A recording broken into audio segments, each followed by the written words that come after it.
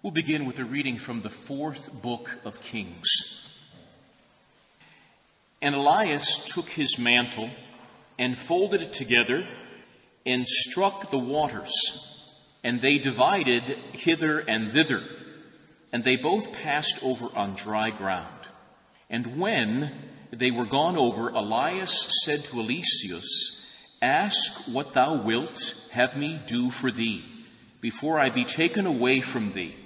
And Eliseus said, "I beseech thee, that in me may be thy double spirit." And he answered, "Thou hast asked a hard thing. Nevertheless, if thou see me when I am taken from thee, thou shalt have what thou hast asked. But if thou see me not, thou shalt not have it." And as they went on, walking and talking together, behold, a fiery chariot and fiery horses parted them both asunder. And Elias went up a whirlwind into heaven. And Eliseus saw him and cried, my father, the chariot of Israel and the driver thereof." And he saw him no more. And he took hold of his own garments and rent them into 2 pieces. And he took up the mantle of Elias that fell from him.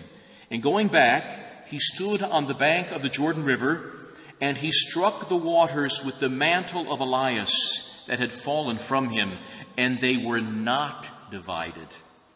And Eliseus said, "Where is now the God of Elias?"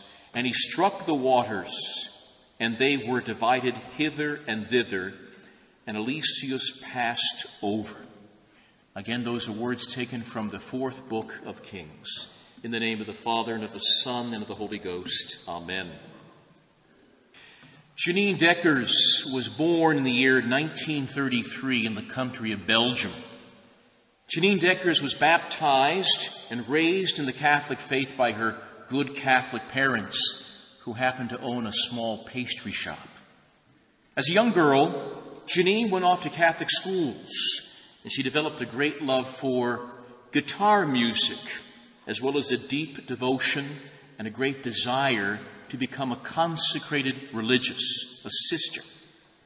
After attending university and having a very short teaching career, Janine Dekkers eventually entered into the missionary Dominican sisters headquartered in the city of Waterloo. And there she took the religious name Sister Luke Gabrielle. Once she got to the convent, Dekkers wrote, sang, and performed many of her own songs, which were so well received by her fellow nuns and convent visitors that her religious superiors asked that she actually record an album that people could purchase either at the convent religious bookstore or at other local outlets. Now, perhaps the Mother Superior felt that such a record album might be part of a new evangelization, a way of making the elevated life of nuns just a little bit more down to earth, so as to help relate to the world more. Whatever the case may be, there was no doubt that there would be a potential increase of income for the convent. And so in 1961, the album was recorded in Brussels. And one particular song from the record was entitled Dominique, and it became an international smash hit. Dominique, a song about Saint Dominic the Great Friar, was the first and remains the only Belgian song to be a #1 hit single on the pop charts of the United States. In 1962 alone, the album sold over 2 million copies. And a star was born in the person of Sister Luke Gabrielle. And she became an international celebrity. And she decided to take a stage name. She became known as Sister Smile as part of promoting her work. She would even appear on the famous Ed Sullivan Show during the Second Vatican Council. And Hollywood even saw an opportunity to take advantage of this singing nun. And they actually made a movie starring Debbie Reynolds called The Singing Nun. It seemed as if the new Pentecost was so near. A new springtime was finally arrived as a supposedly old and dusty and outdated church finally opened up her windows to let in a little fresh air and perhaps a little smoke of Satan as well. See, it didn't take long. It didn't take long before the star, Sister Luke Gabrielle, fell to earth in a tragic end. She ended up leaving the convent and leaving the religious life. She took off her black veil, which signified that she was dead to this world, and she returned to the ways of the world. Janine removed her religious habit, her sign of consecration, her sign of election, her sign of salvation. She removed the scapular of her Dominican habit, that sleeveless cloth that hangs over the shoulders of many consecrated religious people. Janine went back to the world naked and unarmed. She hoped to continue her musical career, but she could never recapture the attention of the audiences now that she had taken off her religious habit. You see, Janine had served her purpose, and now she was largely forgotten. And as a result, Sister Gabrielle now returned to the world as Janine Deckers became bitter and even more revolutionary in her thinking. Janine was increasingly frustrated at the supposed failure to implement fully the reforms of the Second Vatican Council. She even released a song in 1967 defending the use of contraception. The song was called "Glory Be to God for the Golden Pill." Despite her public rejection of the moral teaching of the commandments, Janine did have one brief, successful career and came back to the Catholic stage briefly. In 1973, Janine Deckers became involved in what is called the Catholic Charismatic Renewal. A major leader of that movement and a big supporter of the spirit of the council, namely Cardinal Sunens, requested that Janine write special songs for the movement that could be performed before Catholic audiences. Once again, the star was born, and she became known again as Sister Smile, and she released another album. But her newfound fame was short-lived. Janine not only suffered a nervous breakdown, followed by 2 years of psychotherapy, but she also entered into a perverse relationship. Janine and her partner committed suicide by an overdose of barbiturates and alcohol in March of 1985. In their suicide note, Decker and her partner stated that they had not given up their faith and they wished to be buried together in a full Catholic Church funeral. Their request was granted, thus compounding the tragedy. Janine had been elected, chosen by God to be a bride of Christ, but she seemingly lost her way, preferring to wed a fallen world. Mount Carmel. Mount Carmel in the Holy Land was the dwelling place of the great prophet known as Elias, as well as the spiritual sons of the prophet who were his disciples. Tradition tells us that prayerful, contemplative prophets continued to dwell on Mount Carmel in the Holy Land up until the very proclamation of the Holy Gospel. It is said that these holy men immediately accepted the way of Christ. And furthermore, these men were the first disciples with true devotion to the Blessed Virgin Mary. And that included erecting a chapel in her honor upon the very mount known as Mount Carmel. Of course, as many of us know, it was St. Simon Stock who received the brown scapular directly from the hands of the Blessed Virgin Mary. St. Simon Stock was born in 1164 AD of an illustrious family in England. At only 12 years old, he left the world and he went to live in a forest. And there he practiced all sorts of penances that were practiced by the ancient church fathers and desert fathers from early days.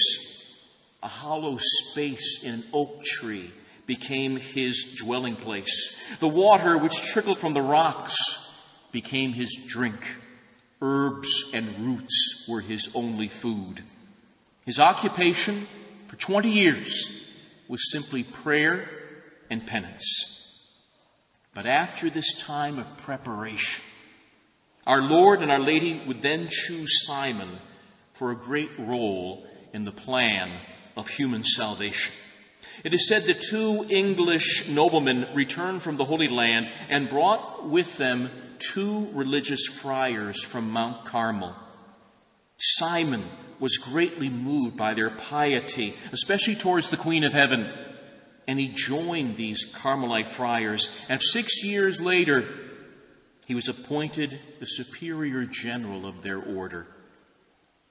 And on July 16th, in the year 1251 A.D., a date that we should remember, Simon Stock complained to Our Lady of all the persecutions waged against his Carmelite order, which seemed to be on the point of falling apart. And then with tears in his eyes, he begged the Blessed Virgin to not forsake his religious family, which she had taken under her patronage, but rather to give it some sign that she cared, some sign of her maternal protection. The Most Holy Virgin, enveloped and encompassed by a halo of heavenly light, appeared to St. Simon Stock. And she presented him with a brown scapular and said the following, quote, "My son, receive this scapular as a sign of the privilege which I have obtained for thee and for the children of Carmel. Whosoever should die," listen carefully, "who shall ever die invested with this habit shall be preserved from the fire of hell." Our Lady continued, "It is a sign of salvation. It is a safeguard against danger. It is a special pledge of peace and protection," unquote. The saint, Simon Stock, full of joy, showed the precious gift he had received not only for the Carmelite order, but for the entire Christian world. Now, true love is not a feeling. True love is not simply some passion or emotion. No, true love is a choice. In Latin, one of the words for love is dilectio, from which we get the word election, where a candidate, an individual is elected, chosen from all others, and Our Lady chooses because she loves us. She chooses to clothe her special followers with her garment. And yes, since love is a choice, countless individuals have responded by choosing to wear the brown scapular as a sign of salvation, promise of eternal life, a pledge of special protection, a promise that you will be preserved from eternal hellfire. True love is a choice. And realize that our dearest Lord and Our Lady loved us first, and that we must choose to love them in return. As many of us know from reading the Holy Bible, Mount Carmel was a place of choosing. It was a place of decision, a location where a choice was made. In the Old Testament, the prophet Elias summoned the unfaithful and idolatrous people of Israel to come to Mount Carmel to witness a contest between Yahweh, the true God, and the false god Baal. It was a contest between the prophet Elias, the prophet of the Most High, and 450 false prophets of a false god. the people of God, Israel, would have to choose, because true love is a choice. They would have to choose between Yahweh or Baal. They would have to choose either the city of God or they would choose the city of man. You want to choose life or do you want to choose death? You want to choose heaven or do you want to choose hell? Elias, great prophet, the Bible tells us, turned towards Israel and cried out, "How long are you going to sit on the fence? How long are you going to straddle the issue? If the Lord is God, follow him. If Baal is the true God, follow him." But the Bible says that the people of Israel did not answer Elias. They didn't choose. And so Elias called for a test. Let's do a competition. Elias called for 2 young bulls to be placed on 2 different altars. One altar dedicated to the true God Yahweh, and another altar to the false god Baal. And the competition was this: the God who sent down fire from heaven to consume the bull, that God who caused his own Holocaust, his whole burnt offering, that would be the true God. And Israel agreed to this competition. The false prophets began the competition first. They offered their worthless prayers throughout the entire day. They danced and cut themselves, pleading for fire from the heavens. Elias, seeing that nothing was happening, began to taunt the false prophets, suggesting that their god Baal was perhaps resting or in retirement. Perhaps he was sitting on the john. But despite all their prayers, no one answered, because no one was listening. But with just one prayer from the mouth of the prophet Elias, the Most High sent down fire and consumed the offering of the bull and the entire altar. And seeing this divine holocaust, the people finally chose. They fell prostrate and they said, "The Lord is God, the Lord is God." Modern man, by and large, is sitting on the fence and he's straddling the issue.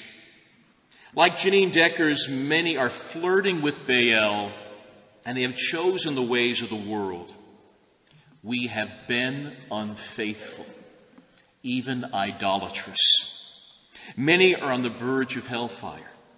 They're stuck in Babylon instead of coming out of her. And very few people are crying out with the prophet Elias, "With zeal have I been zealous for the Lord God of hosts."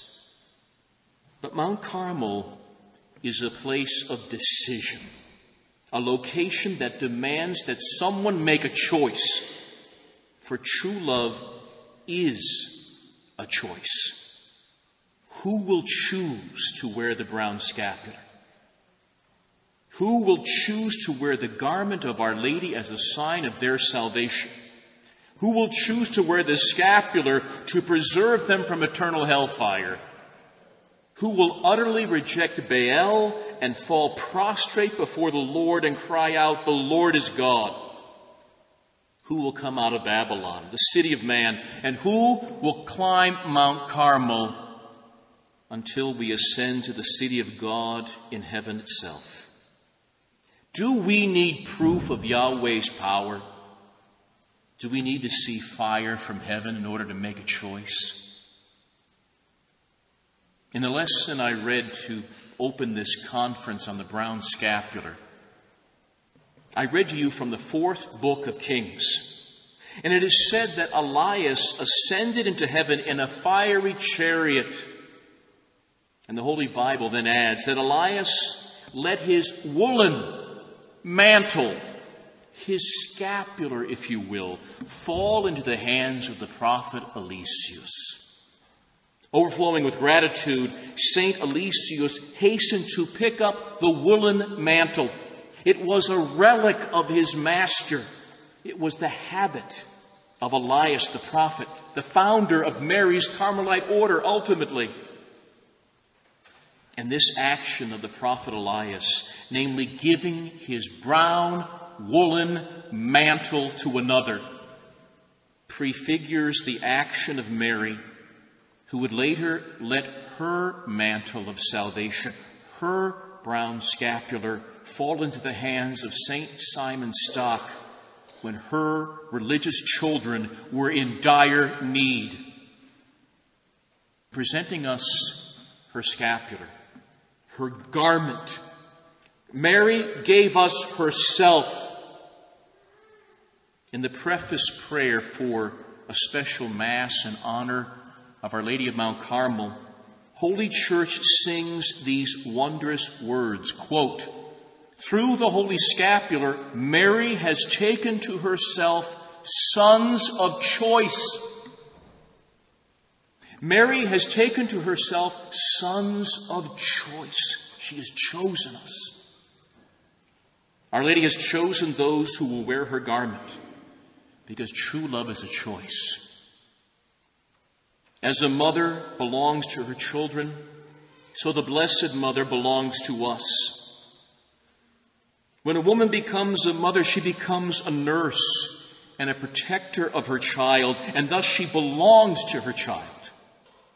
And so too, in the very act of taking us under her mantle to pledge and promise our salvation, we see Mary giving herself, opening her arms out to us. She becomes our nurse. She becomes our protector. Whosoever dies under her mantle will be saved. The brown scapular is a relic of the Blessed Mother. It is Mary's garment, and it is her instrument, her vehicle of a promise that she infallibly made. It is Mary's holy habit. It is a sign of our consecration, our being set aside for her, and it's a sign of our being chosen, and we've chosen her in return. When a priest enrolled me in the brown scapular many years ago, the priest prayed the following words: "Receive this blessed scapular," as he put it over my shoulders. "Receive this blessed scapular and ask the Most Holy Virgin that by her merits it may be worn with no stain of sin and may protect you from all harm and bring you into everlasting life." I wear the Holy Scapular of Mount Carmel because it is a devotion to Our Lady. It is part of true devotion to Mary. It is part of our holy faith that devotion to our Blessed Mother is not optional. Devotion to the Mother of God is necessary for our salvation. Those who will not have Mary for their mother will never have God for their father. It is also to be held by all true believers that anyone who practices true devotion to Our Lady until the end will definitely be saved. In fact, true devotion to our Blessed Mother is a sign of being chosen. If you love Our Lady, it's a sign that you are predestined, that you have been elected, that you've been set aside and chosen. In regards to the brown scapular devotion, we offer Mary two things, and in return, she guarantees us two things. The first thing we offer Our Lady, and this is so important, especially as a religious, we offer her public honor, with an emphasis on public. When we consecrate ourselves to the Mother of God, when we receive solemnly at the foot of the altar the brown scapular, the sign of our consecration to her service, and when we promise to wear it, to honor her all the days of our life. We are no longer satisfied to love her in only a hidden or secret way, but we make it an open profession that we love her openly, publicly. Wearing Mary's habit, her garment of salvation, is a public witness that we are consecrated to her.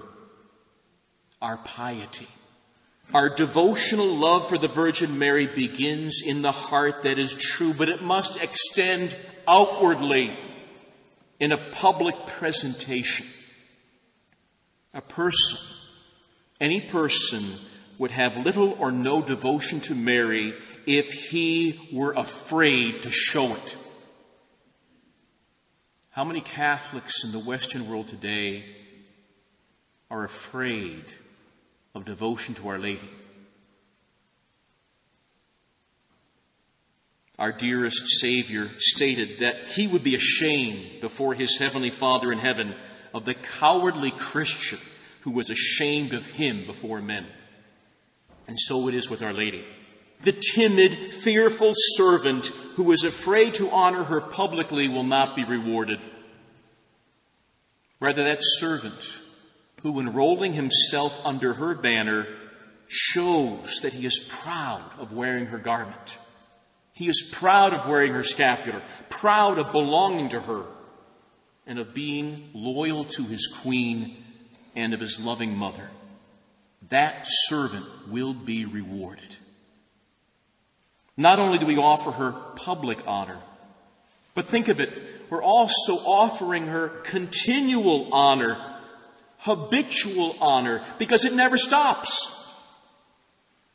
Other pious practices are attached to certain times and to certain places, but the devotion of the brown scapular belongs to all times and all places, thanks to that little habit that we wear. Wherever we are, whatever we are doing, Mary never sees us without seeing upon our bodies evidence of our devotion to her.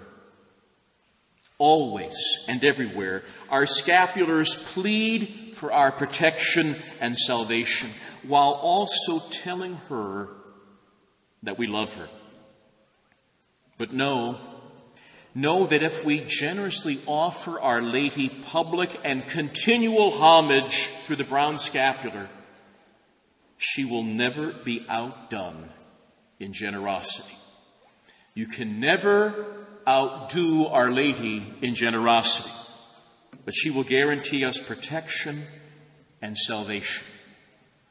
And for those who might suggest that there's people who have too much devotion to Our Lady, St. Louis de Montfort once said, the great slave of the Blessed Virgin, he once said, "Num quod satis," never enough. You can never honor Our Lady enough. God the Father, God the Son, and God the Holy Ghost have honored her immeasurably. You will never reach the honor that they give to her. Num quod satis. You can never have enough devotion to the Holy Mother of God. She will protect us in danger. She will help us to die well. What a grace.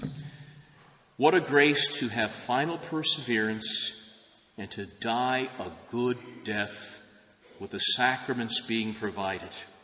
She will quickly and powerfully help us even after death if we dwell in the church suffering, also known as purgatory. If Mary protects us, whom shall we fear? She who crushed the head of the serpent, of Satan, why should we fear demons if she's on our side?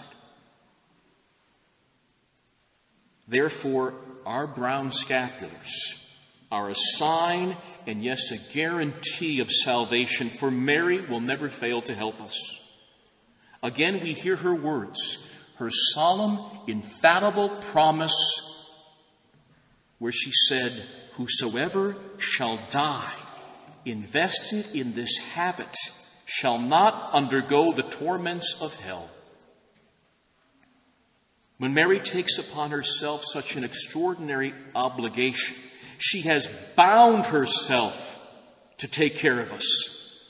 It's as if she would say to each of us, as long as I see you clothed in that brown habit, which is the special mark of all my beloved children, if I see this evidence of your love for me, it will inspire me to show my tender love for you. And yes, Our Lady would perhaps add these words as well. Should you have the misfortune even to incur the anger of my divine Son, even then, if I should see you with your brown scapular, that symbol of your alliance with me, I will never abandon you. I will obtain for you in the treasures of heaven a grace so powerful that it will soften your heart and it will change your will and you will come to Christ. There is no doubt in my mind that her kindness towards those who wear the brown scapular will ensure that you will receive the last sacraments, that you will be given the grace of true contrition for your sins, that you will avoid the fullness of divine wrath if you are clothed with her garment and die with Mary's holy habit upon your bodies. As many of us know who have had devotion to the brown scapular, there are many consoling stories that are told in holy books which show the real protection and, yes, salvation that the scapular brings. In fact, on the very day that Our Lady gave the brown scapular to St. Simon Stock, that same holy friar was soon called to the bedside of a dying man who was in great despair. St. Simon Stock placed his large scapular over the dying man, and in turn, immediately, that man repented and died a friend of God. That night, the dead man appeared to his loved ones saying the following, quote, I have been saved. I have been saved through the most powerful queen and the brown scapular of that man as a shield, unquote. Another story states that a holy man that had received his scapular had eventually had that scapular fall off. And as he placed the scapular back over his neck and shoulders, he heard demons yelling, take it off. Take off the habit which snatches so many souls away from us. Then this same holy man made the demons admit that there are three things which the demons are most afraid of. Number one, the holy name of Jesus. Number two, the holy name of Mary. And number three, what are the demons most afraid of? Brown scapular of Mount Carmel. But the scapular, the holy scapular, has also aided men in being saved from physical dangers too. In the year 1845, an English passenger ship was in the midst of a very dangerous hurricane while at sea. A Protestant minister, together with his wife and children and other passengers, struggled to reach the deck in order to pray for mercy and forgiveness as the end seemed very near. But among the crew of the ship was a young Irish Catholic who had the true faith. This young man opened up his shirt, took off his brown scapular, made the sign of the cross over the angry sea, and threw the scapular into the ocean. At the very moment that that scapular hit the sea, the wind calmed. And only one wave washed over the deck, and it brought the brown scapular, which landed at the feet of the young man. The Protestant minister and his family had observed all that happened. They questioned the Irish Catholic young man, who in turn told them of the Holy Virgin and her scapular and her promise of protection in time of danger. And so impressed was this Protestant family that they were determined to enter the true church and to enjoy Mary's protection as well. And a final example of the power of the brown scapular, both spiritually and physically. A Carmelite priest in Germany published this story in a German magazine in 1957 about how the scapular saved a home from material fire. An entire row of homes had caught fire in a German city. The pious inhabitants of one home, seeing the fire, immediately fastened a brown scapular to the main door of their house. The raging fire and its sparks flew over their house and around it, but their family house remained completely unharmed. Within 5 hours, 22 homes were completely reduced to ashes and ruins. But there was one house alone that stood unharmed amidst all the destruction, the brown scapular upon the front door. Literally, thousands of people visited this house in the weeks that followed to see the place of the disaster where Mary had protected one special home. We know that Our Lady had promised St. Simon Stock that hellfire would not affect those who wore the brown scapular with devotion. But who knew that she would also protect her true servants from earthly fires as well? Our Lady has often emphasized the importance of the brown scapular. Consider that her last apparition to St. Bernadette at Lourdes occurred on July 16th, 1858, the very feast of Our Lady of Mount Carmel. And yes, at this conference in honor of Our Lady of Fatima, at this conference that will help us prepare for the upcoming 100th anniversary of that glorious apparition in May of Our Lady of 1917, we should know that after the miracle of the sun on October 13th, after that miracle which showed the sun dance, the sun changed colors and nearly come crashing to the earth as if to destroy it. After this miracle, Our Lady of Fatima appeared, and she appeared in such a way as she was the Lady of Mount Carmel.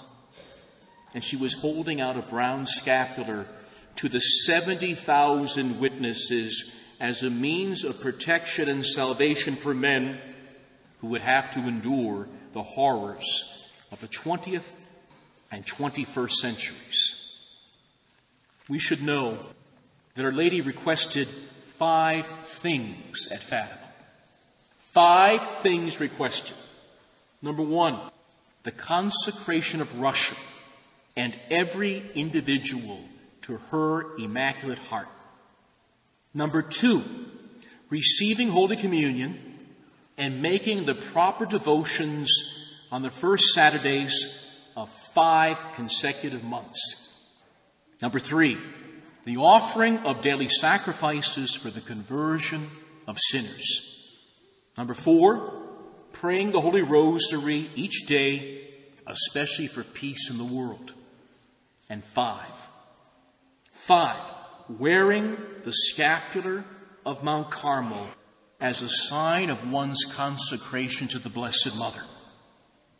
Now, it is true that Our Lady did not use the words, but she held her scapular out of the skies in her last appearance at Fatima.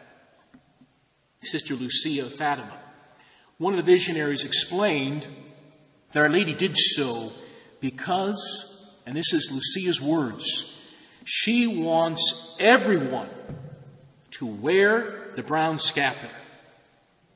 Sister Lucia then said further, quote, "The rosary and the scapular are inseparable, and that the reason for wearing the scapular is because, again, Lucia's words, it is a sign of our consecration to the Immaculate Heart of Mary, unquote.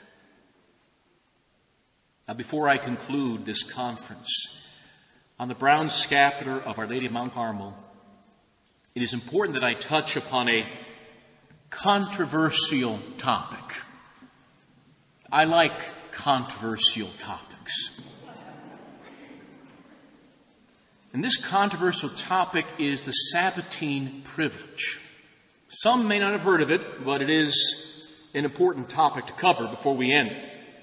In other words, the Sabbatine privilege, that special privilege for those truly devoted to the brown scapular, which consists in their early release from purgatory on the very first Saturday after their death. Now, of course, this is a controversial topic only in the minds of liberals. Only in the minds of modernists who dismiss the voice and authority of tradition. Believe it or not, and this is true, many Dominicans today openly deny that our Blessed Mother gave the Holy Rosary to St. Dominic directly.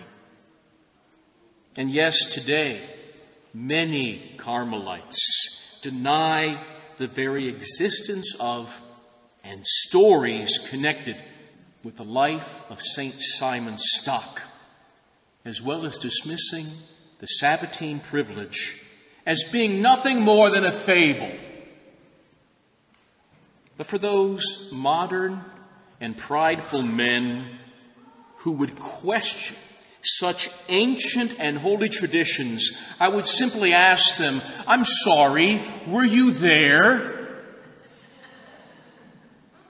Were you there more than 800 years ago when these events, these wondrous events occurred?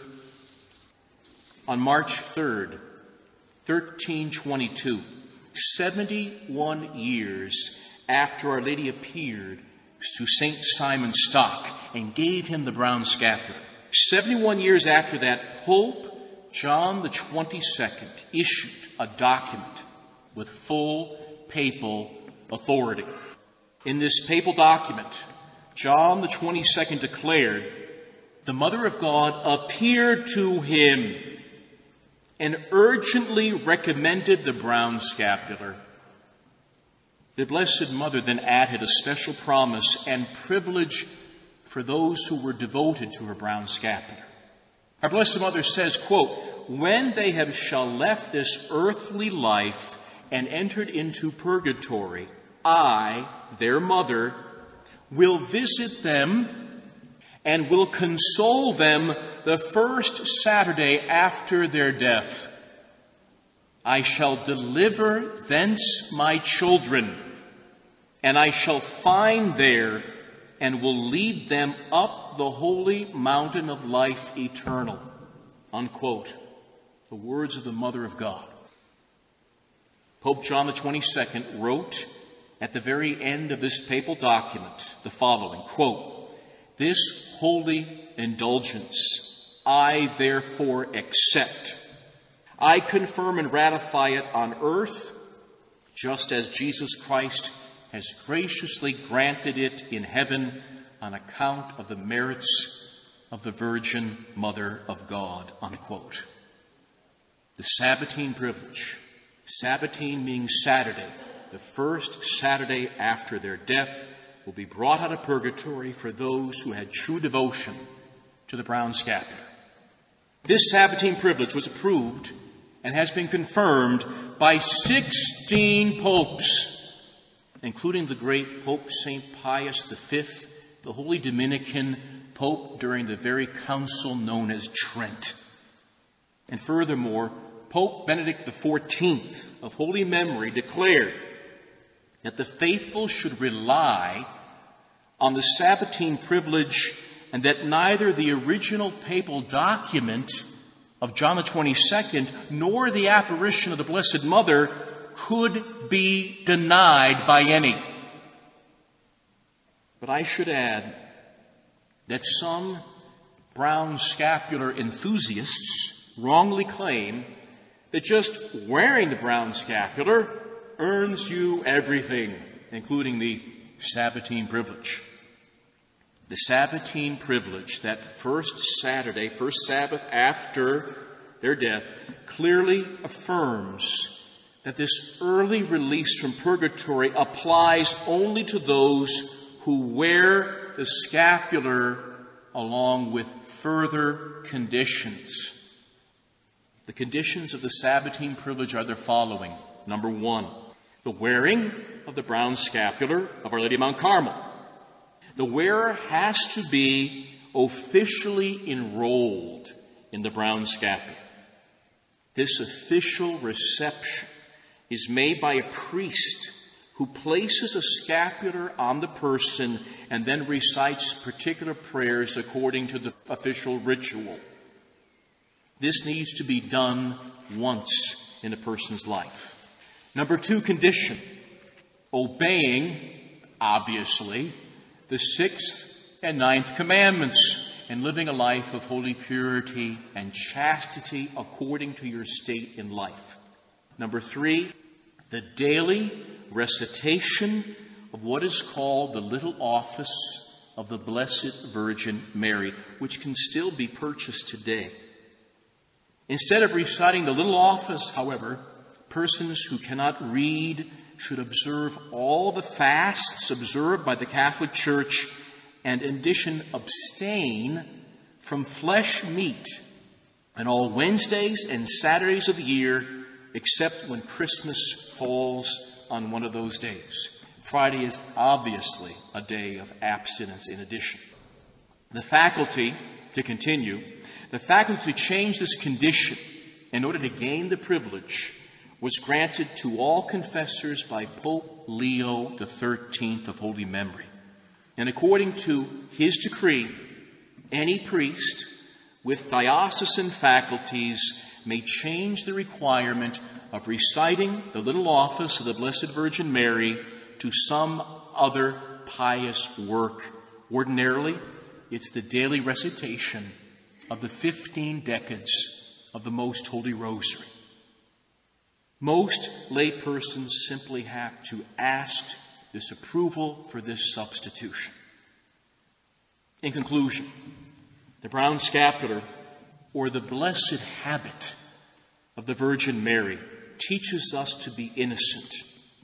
It teaches us to flee from the near occasion of sin.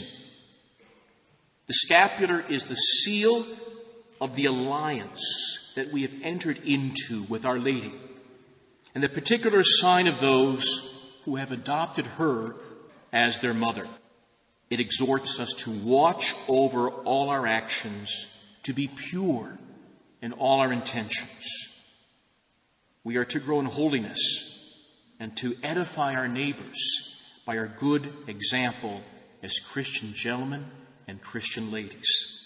Mary recognizes those children who wear and live the spirituality of the brown scapular. It is a sign that you have been chosen. It is a sign that you have been predestined. It is a sign of your election. True love is a choice, and the Virgin has chosen you, and you, with your brown scapular, have chosen her. Therefore, when we are invested, when we are clothed with the brown scapular, it is a sign that we should put on the virtues of charity, humility, modesty, justice, etc. All those virtues which can make us saints, the chosen of God. How can we thank Our Lady enough for her goodness to us? That we have been brought into the family of Jesus, Mary, St. Simon Stock, and the entire Carmelite religious family. However unworthy we are, we have received this privilege, and we pray that Our Lady may always be a mother to us, that wearing her blessed habit may always be our defense, a sign of protection, and yes, a sign of salvation. Oh, that we may be clothed in it at the moment of our death, and that this holy habit of Mary, this brown scapular, may be changed one day into a white vestment of glory in heaven above. In the name of the Father, and of the Son, and of the Holy Ghost. Amen.